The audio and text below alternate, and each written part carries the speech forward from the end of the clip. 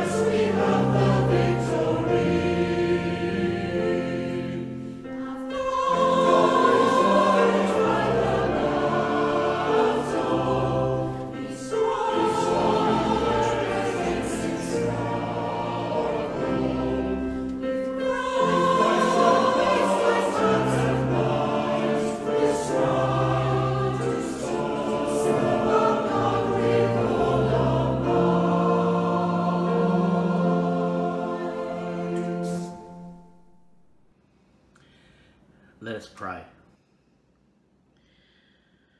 Almighty, powerful, loving Heavenly Father, we come before you to offer our thanks and our praises, to humbly pray to you, loving Father, and to acknowledge our weaknesses, to acknowledge our sinful nature, to acknowledge, loving Father, that we are unworthy of your mercy and your grace, and yet we come to you to remember the life and the death and the resurrection of your Son. For that is our hope, through him, that through his blood that was shed, that we might be washed clean of our sins, that you might have mercy and compassion upon us, that indeed you might show us that most amazing of all gifts, the gift of grace. And so we come before you now, loving Father, pleading for your love, for your mercy, for your grace, to offer our thanks to you for the amazing promises and blessings of this life, to ask you to be with those that are struggling at this time, those that are suffering from sickness and disease, from poverty and from unemployment, to be with all those that need your loving, healing arms around them, those that are struggling spiritually, those that are suffering from sadness and from loneliness. We pray that you'll bless each of us according to our different needs. And we offer our thanks for all these blessings through Jesus Christ's name. Amen.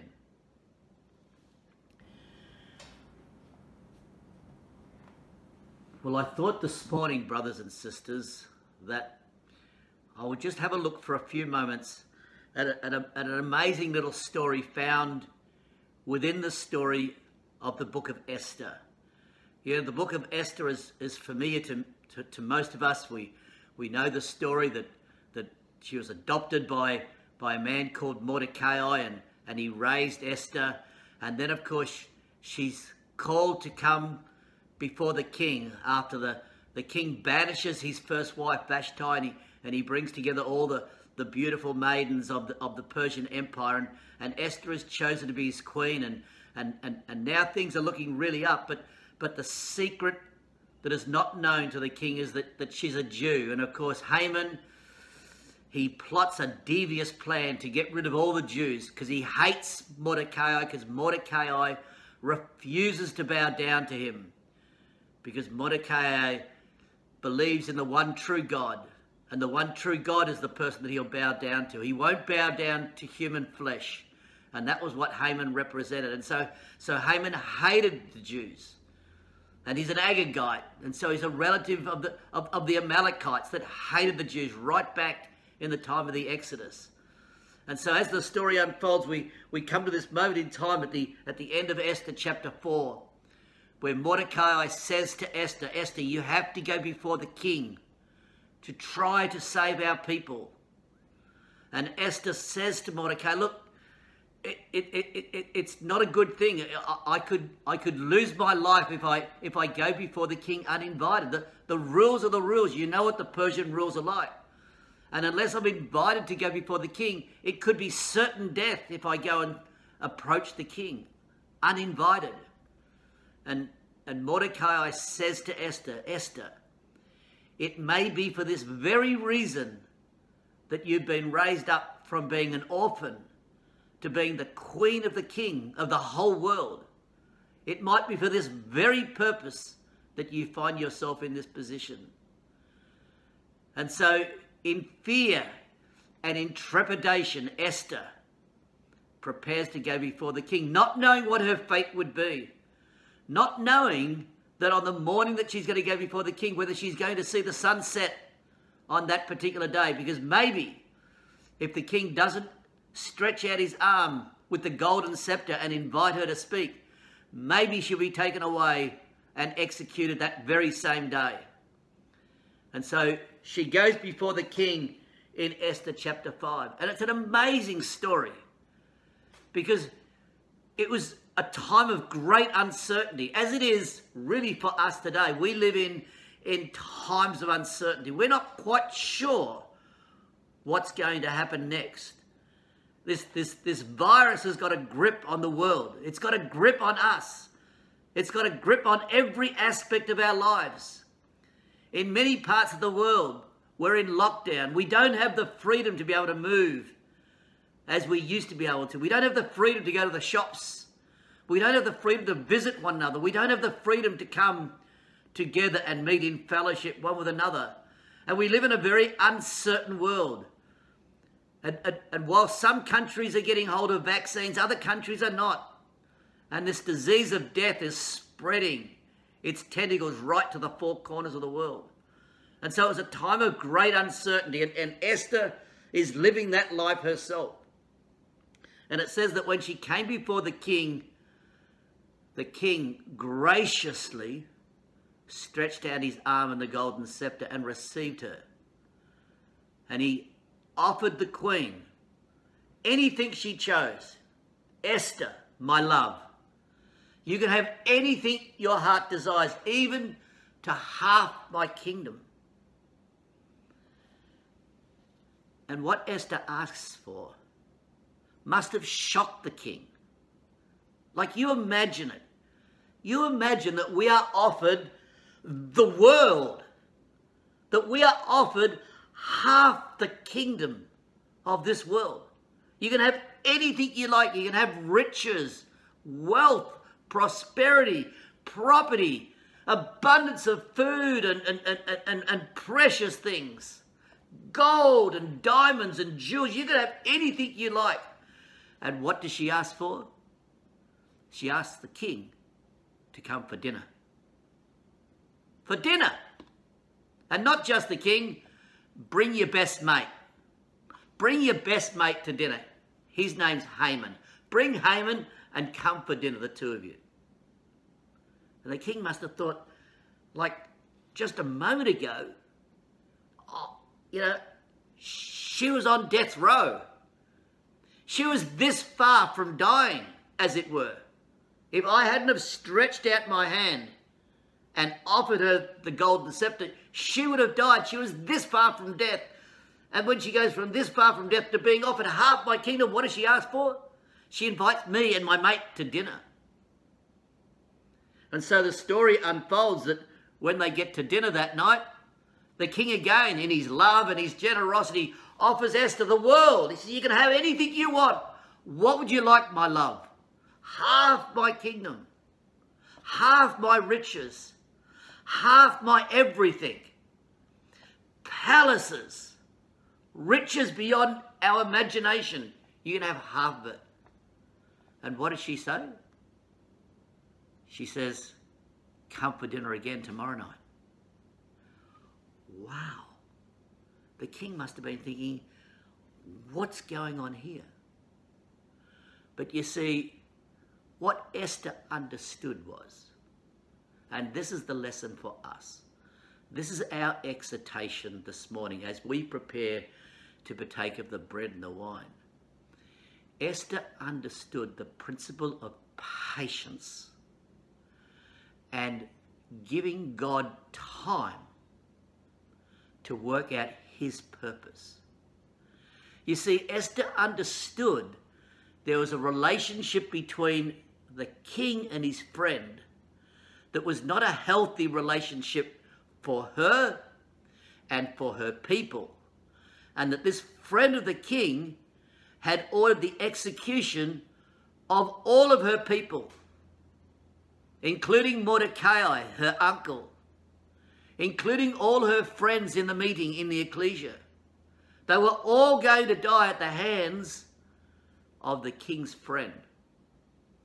And she knew that if God was going to save them, she had to be patient and give God the time to provide a way of salvation. And that's what we need to do, brothers and sisters, in these days of uncertainty, when we're not sure of what's happening. As we see brothers and sisters and friends and families and partners and wives and children get sick and even die from this virus. And we long for the kingdom to come. We long for the return of Jesus to come. We long for that time when there'll be no more suffering, no more sickness, no more diseases, no more poverty, no more death. But we have to allow God to work in our lives and be patient and understand that he's working a good work for us. And what Esther does is Esther gives God that time. You know, in chapter 4, she's asked for the people to pray. For 3 days, she's asked the people to pray for her and to pray for their salvation. She's giving God time. And of course, what happens is this remarkable story that we won't go into because we just don't have the time to. But between that first meal, between that first dinner, that first banquet, and the second banquet, the king goes to bed that night and he can't sleep. And because he can't sleep, he thinks, what am I going to do? And traditionally, the king would ask for somebody to come in and play some music to soothe his mind, and to play some music in the background so that he could collect his thoughts and rest easy on his pillow. But not this night. He did something quite strange, quite different. He asked for one of his servants to come and read to him. And he said, why don't you get a book of the records of the history of the kingdom? Just pick any book you like. And the servant picked any book. And he said, just open it anywhere. And he picked up his book, and the book just fell open to the story of Mordecai discovering a plot to assassinate the king. And the king asked and said, has that man ever been rewarded? And of course, the story's revealed that Mordecai has never been rewarded. And so the king early the next morning Before sunrise, he gets up and Haman's on his way to get the king's permission to execute Mordecai and to start the process of executing the Jews. But before he can even get a word out, God intervenes. See, the patience of Esther has allowed God to work his miraculous ways. And before Haman can say anything, the king says to Haman, "What should I do to the man who I'm indebted to?" And of course, Haman thinks it's all about him. And he explains to the king how he should reward this man with great pomp and ceremony and march him around the city and put the king's robes and the crown. And of course, that's the reward for Mordecai. That's the reward for us for being patient. That we are going to be dressed in kingly robes. We're going to be rewarded with the grace and the mercy of God. And it's an amazing story to think that if we are patient, if we allow God time to work his plan and purpose with this world, that in the end, in God's good time, not our impatience, but in God's good time, all things will be fulfilled according to his word. And so we come to the central portion of our meeting this morning. We come to remember our Lord Jesus Christ, to remember his life, his work, to remember his sacrifice and the enormity of that sacrifice, to remember his death, but most importantly, to remember the promise that God made to him, that in patience he would be rewarded with resurrection and immortality. And so it says that the Apostle Paul says, "For I received of the Lord that which I also delivered unto you, that the Lord Jesus, the same night in which he was betrayed, took bread. And when he had given thanks, he broke it and said, 'Take, eat. This is my body, which is broken for you. This do in remembrance of me.' And after the same manner also he took the cup when he had supped, saying, 'This cup is the new covenant in my blood. This do ye as oft as ye drink it, in remembrance of me. For as often as ye eat this bread, and as often as ye drink this cup, ye do show the Lord's death till he comes.' Let us offer thanks for the bread." Loving, gracious, Heavenly Father, again we come before you to continue our praises and to thank you, loving Father, for this bread, the symbol of your Son's body, which was broken in perfect obedience, that, loving Father, we might have life and life eternal with you. And so, loving Father, we look to our Lord's example. We look to his life. We look to his patience. We look to the way that he lived his life in accordance with your ways. So we ask you to help us to be more like him in our days which remain until he comes. And so we ask you to bless this bread. Bless it, loving Father, through Jesus Christ's name. Amen. And so when he had given thanks, he took the bread and he said, "This is my body, which is broken for you. This do in remembrance of me."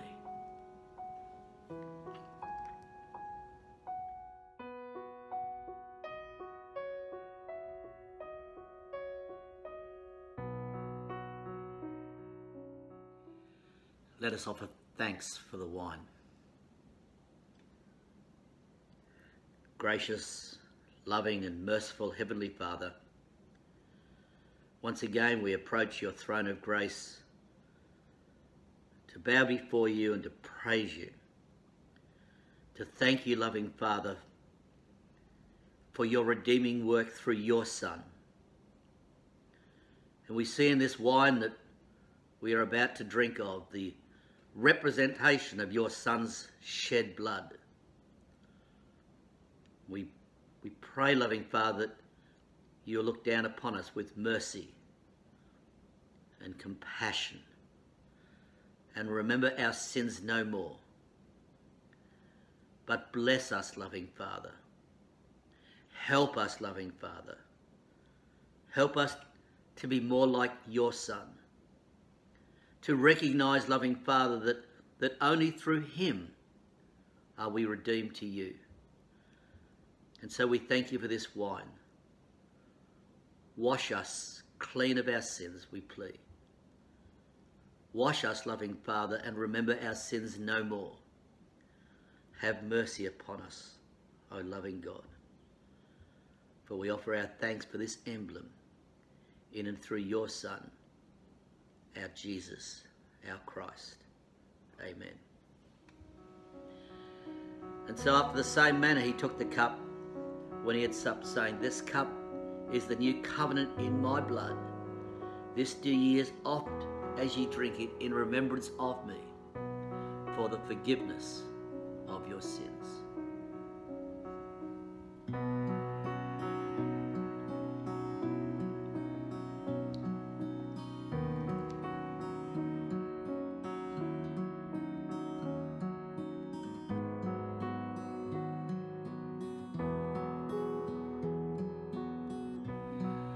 Well, once again, thanks very much for being with us. I know in certain parts of this world we're in areas of lockdown and in difficulties, and we trust and pray that God will continue to be with you, that you'll continue to be considerate of one another and do whatever's necessary to look and help and care for one another. Please continue to keep in touch and support each other during these difficult times. Be patient and wait patiently for the coming of our Lord. The kingdom surely is not too far away, so we appeal to you to think upon these things and be encouraged by the uncertainty of the world, which creates in us a certainty of the soon return of our Lord Jesus Christ. So until we meet again, we pray that God will be with you and that God will bless you. And until we meet again, we say goodbye for now. We're going to close first of all with a song, and then with a closing prayer. So God bless you, and may God keep you in all his ways. Bye for now.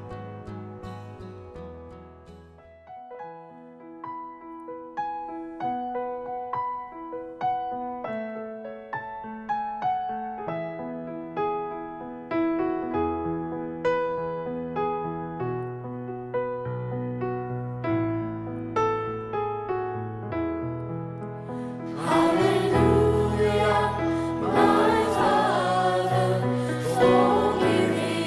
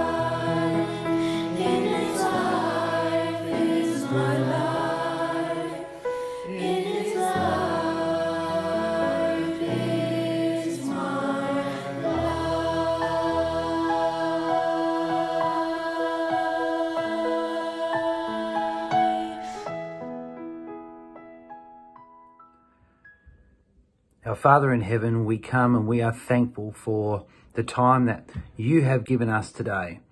That time to sit down and to look at the life of your Son, for us to take that bread and wine, those things that are representative of his life, blood poured out for us and his flesh. And we are so thankful, Heavenly Father, for that hope that we have in his life. It has been illustrated to us today that from this moment on, we can go forward into a new week and we can be revigorated for the things of you, for your word, for a life in you and for a life in your Son. We so much look forward to seeing the return of your Son soon. And it is our prayer as we leave here today that it might be very soon, even tonight, that our lives might be interrupted by the return of the Lord Jesus Christ. So be with us as we go into our week. Be with us every single day, Father. We ask this prayer through the Lord Jesus Christ's name. Amen.